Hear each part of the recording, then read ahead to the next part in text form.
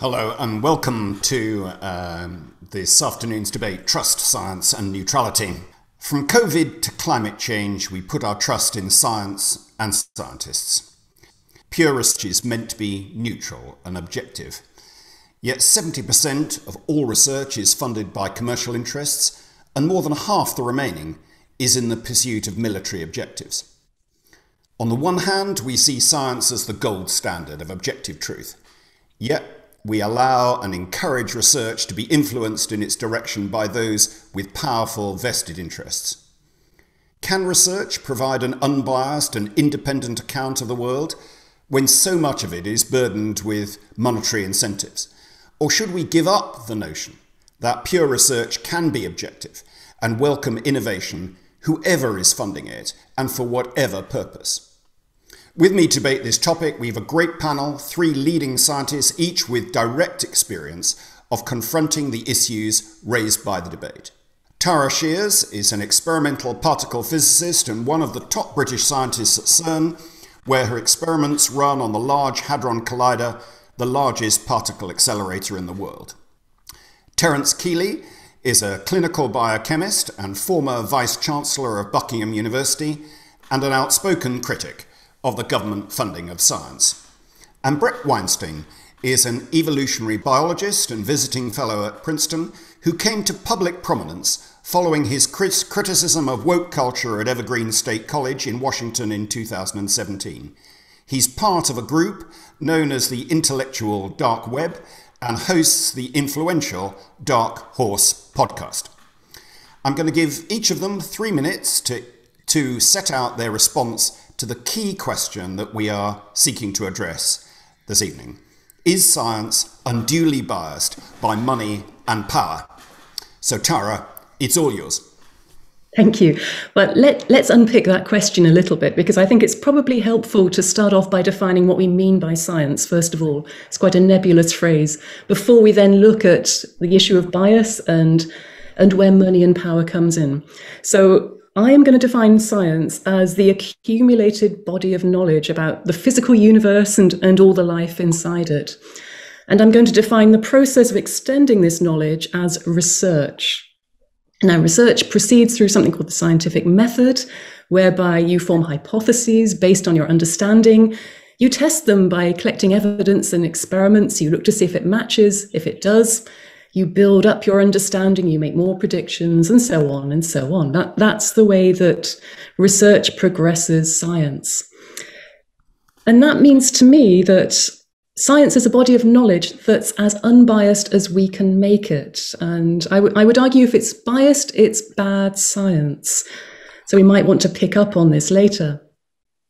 So science is not biased, but the process of doing it, provided it's done well, is not biased either.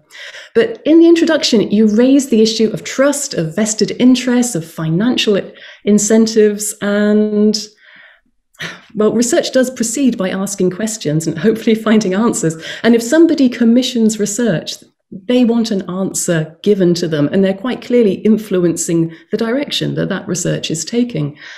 Now, does that constitute a bias on the science? I would argue not. And it might be biasing the area science is exploring, but not the science itself. But then this wider issue of who pays for research and what they want to know and what they're going to do with that information, and is it ethical, that is important. And I still don't think that biases science, but it is an important question that we should always ask. And that brings up the question of who is best placed to direct the direction of science. Should it be by a Haldane principle governed by excellence? Should it be by whoever has money, who is actually going to fund it and make it happen?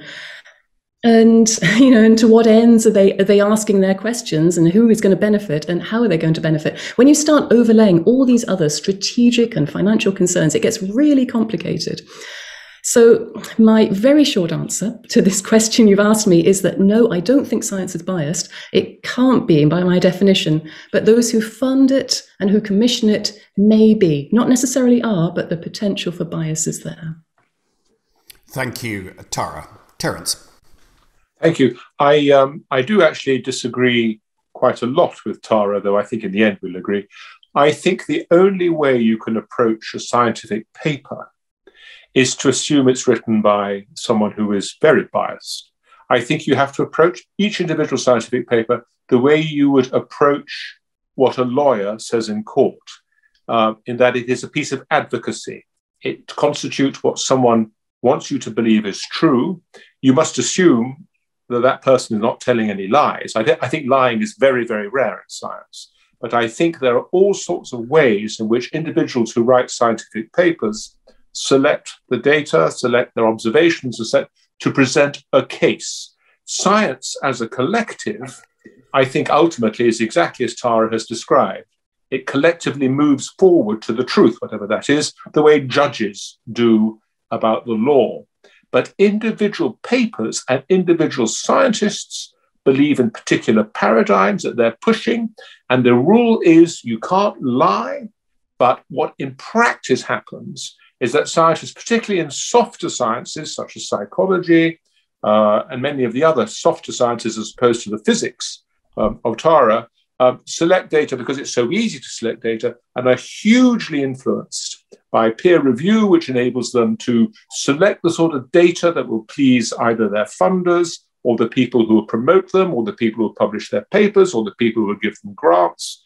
And you see whole areas of science, such as nutrition, for example, that collectively go wrong for decades, sometimes in the case of decades. So I agree with Tara that science collectively, like the law collectively, does actually advance to truth. She's obviously right.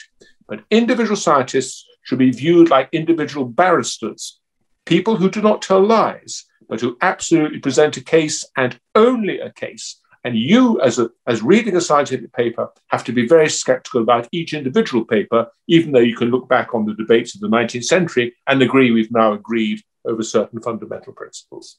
Thank you, Terence. Bret. Oh, there are interesting points of agreement and disagreement already. I very much agree with Tara that the right way to begin is to define science so we know what we're talking about, but I would define it differently than she does. I would say science is the method that we use, and the surrounding context and the body of information that accumulates in science has to be treated differently. They can contain bias, but the method itself is immune to it. In fact, although science is actually an inefficient way of reaching answers, the reason that it has been so ascendant is that it is the only good mechanism we have for correcting for human bias. That is really its purpose. And so the question is, how can we do that? And what happens if we place it in a wider context of private funding? Science does produce a model that increasingly mirrors reality. That is to say, predictive power goes up and the number of assumptions we make must go down, and we get a better and better model of reality if science is done correctly. But that very powerful process is also fragile. It does not endure market forces well. And Terence is quite right that there is a great deal of advocacy that we see in papers, in grant applications, and in committees that decide what to fund.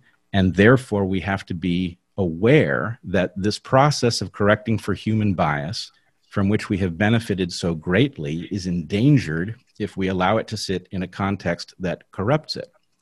Now, the discussion is somewhat fraught because when we talk about the possibility of public funding, we are inherently talking about handing over the decision on what to fund to governments that we all recognize are themselves corrupted.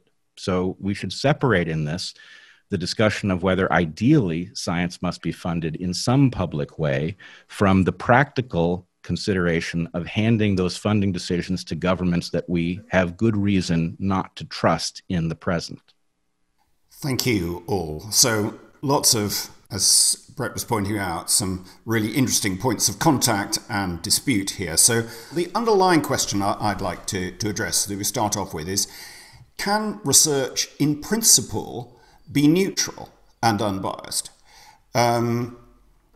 Terence, you seem to be saying that it's never neutral, that scientists are always advocating a point of view.